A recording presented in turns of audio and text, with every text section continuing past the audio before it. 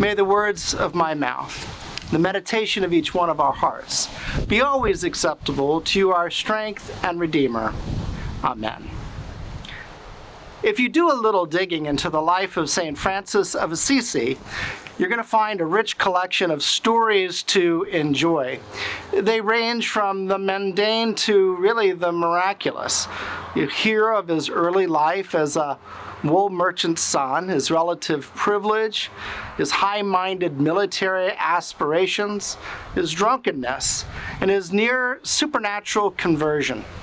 There are stories of his gentility which are reinforced by the iconography which we see of Francis in the form of a mostly bald-headed hermit surrounded by animals, squirrels and birds.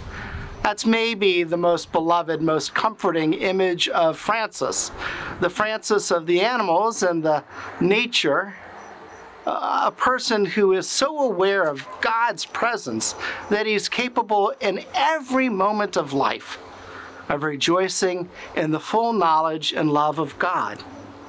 The image of Francis, it's a lovely one to hold on to in the minds and in our hearts. And I think it served as an inspiration for so many generations. He's captured our hearts. But there's something that is so attractive and alluring almost about the peace and serenity that we see in the statues of St. Francis that are kind of popular among neighborhood gardeners. When he is cast in marble or concrete, Francis almost seems unbothered. The news of the world, it doesn't seem to change his expression.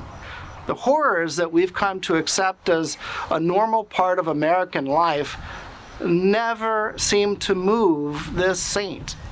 His face remains peaceful, his gaze resting softly on the stone bird that's perched on his stone finger, making us believe if his heart too must be made of stone, the saint and stasis.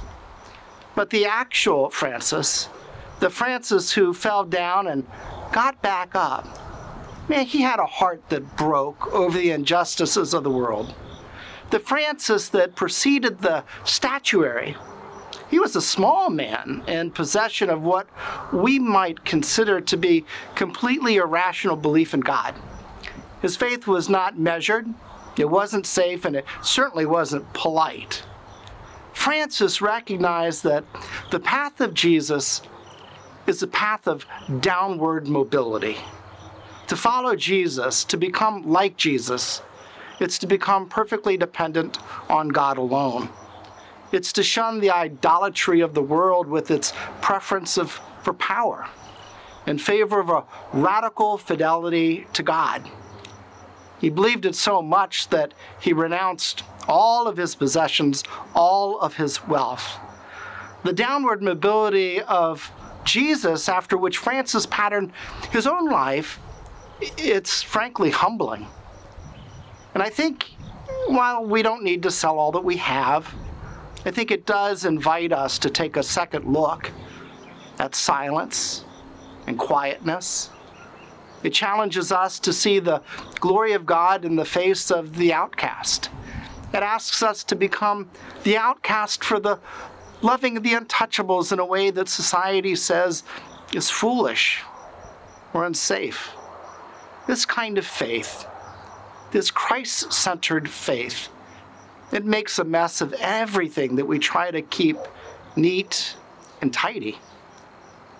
There's nothing wrong, and there's nothing that anyone can say to force you into adopting this kind of faith. I'm not even sure that God could even force it upon you. This is the kind of faith that dawns on a person in a dream, or the kind of faith that calls us out like a voice emerging from a crucifix, which said to Francis in that darkened church, "Rebuild my church." What would we do if we actually heard God speaking to us so very plainly, saying, "Rebuild my church, restore my creation, love me with a new heart, become the beloved community"? For me, it stirs up the imagination even to consider such a radical kind of question. You see, Francis was not made of stone, and neither are we. Our hearts are soft, they're fragile, but they're resilient. We're affected by the news. Oh my gosh, the news. We're afflicted by the injustices of this world. And we may even find ourselves on the precipice of asking, what would it mean to have a faith like that of Francis?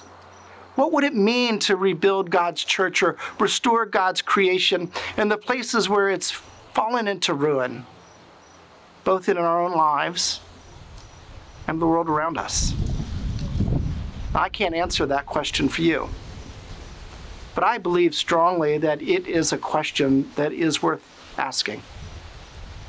Jesus says that God's truth is sooner revealed to infants than to the wise, the intelligent, and the powerful. So let us become youthful fools like Francis. Let's remember that we're not statues frozen to the world, but we're flesh and blood children of God. May we, like Francis, become nothing less than servants of peace. Amen.